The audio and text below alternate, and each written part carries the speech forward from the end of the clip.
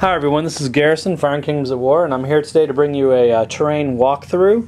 Now usually on this channel, if you've seen some of my videos, you know I like to do full terrain tutorials, which is how I walk you pretty much from beginning to end the construction and painting of a project.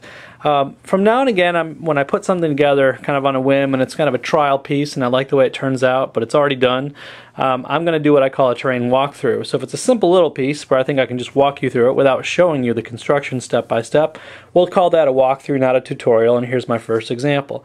My first example is this frozen pond. Alright, that is in use with my winter terrain. So let's talk about this frozen pond. Actually, I'm going to talk first about how I use it in game.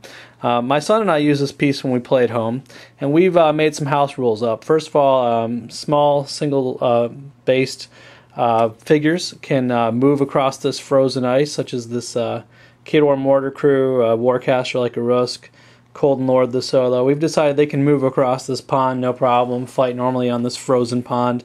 However, and that's why he's waiting over here, kind of sad, no Warjacks, or Men of War, or for other factions, light Warjacks, etc. We've decided they'd just be too heavy for this ice, and so it makes for an interesting terrain piece for our boards because it makes a place that the lights can go and the heavy stuff can't. So it affects your strategy. So that's a house rule we play with, but it's a nice piece of terrain for that purpose. Let's talk about the walkthrough on the construction. So let me get my miniatures out of the way for a second. This was an incredibly easy piece to make, but I'm really happy with how it came out. So just kind of get an overhead look at this piece here, my frozen pond. Basically the construction of this thing is, the base is plastic for sale sign, kind of a bigger, thicker piece than I usually use for cutting plastic from. But these are really cheap. I got this at Walmart, you know, super cheap and very easy to cut with scissors. And so that became the base of the piece. Then what I did is I used caulking for basically the edge of this lake. Alright, so this ridge around the edge is just simple white caulking, DAP caulking, and from a caulking gun. And it came out, it's really easy because it didn't require any painting because it was white, and basically I wanted this to be kind of a snowy ridge marking the edge of this terrain piece, so that was perfect. If you want to know more about caulking or see me apply it, you can look at my Dirt Roads terrain tutorial video. Anyway, I just put some stones in there and painted those up. Some field grass, added that too, just to give it a a little bit of flavor. And then I painted the bottom of this frozen pond. And there are a lot of different thoughts on this. You know, you could make it kind of a mucky color, but usually, and I live in New York, so I'm kind of an expert on this. Things do get a white sheen over them. Honestly, probably wouldn't be a lot of blue in this water if it's a small pond or lake. But sometimes I go for the war gamey look rather than the photorealistic look, and I'm happy with how this came out. What I did was I put a solid coat of white paint down on this, and before that was dry, I took kind of a medium to light blue cheap craft paint, and I put my brush in and I kind of swirled it around in the white to create kind of this effect that you get if you look at it at the finished piece. And so I really liked the way it looked. It kind of gave it kind of a neat, kind of a foreboding look to this thing. I wanted to look like there was some water underneath it somehow, so mixing that little bit of blue in, I think, gave it that nice touch. The next thing I wanted to mention was how I finished this piece off, and that was with Envirotex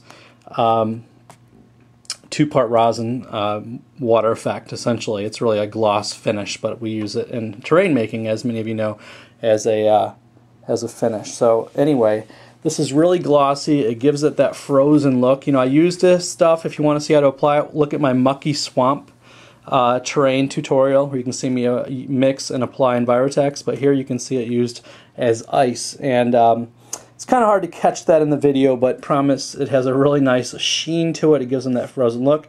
An optional element you could add to this that I didn't is you could apply some, realistic snow around here, which is really easy to do with a baking soda and white paint and glue, which is how I did the bases of these figures, by the way, the snow effect on them.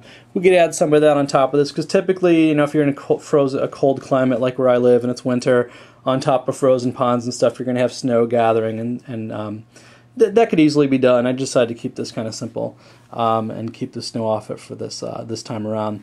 So because this is basically plastic and caulking and Envirotex, it is extremely flexible. See, I'm not even afraid to bend it. All right, so this piece is going to like last me as long as I'm gaming, which will be a long time. So it's going to be a piece that I'll always have. It's very durable.